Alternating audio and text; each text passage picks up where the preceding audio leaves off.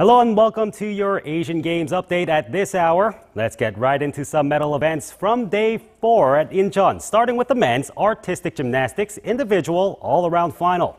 South Korea's Lee Sang-wook shortly held the top spot after the first two apparatus, but Japan's Yuya Kamoto and teammate Masayoshi Yamamoto quickly rebounded.